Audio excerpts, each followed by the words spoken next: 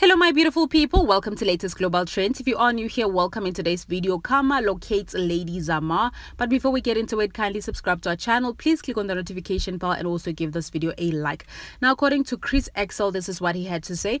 It's so beautiful how Lady Zamar's career faded after she falsely accused Sijava. We're moving on the right direction with fire emoji. Now, of course, there was a lot of drama that was happening when Lady Zamar accused Sijava of rape, guys.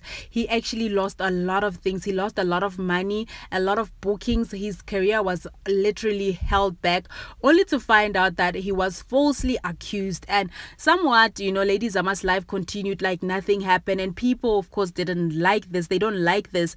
And it wasn't really fair, honestly. Let's just be honest. It wasn't fair on Sijava because they were false accusation.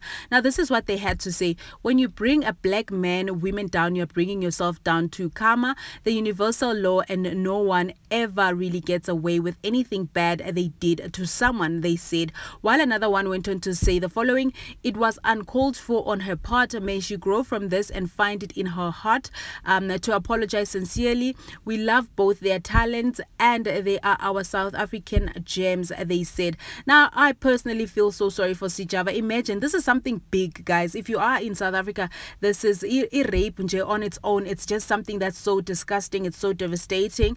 And if someone is falsely accused of that, it's really heartbreaking because it's a serious matter.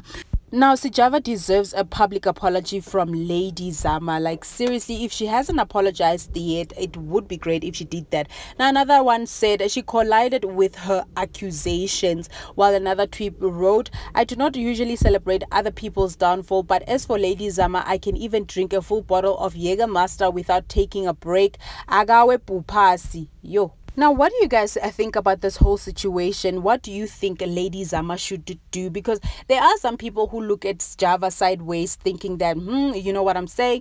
But yeah, guys, would like to know what you think about this whole situation. Thank you so much for watching. Don't forget to like, subscribe. We'll see you guys in the next one.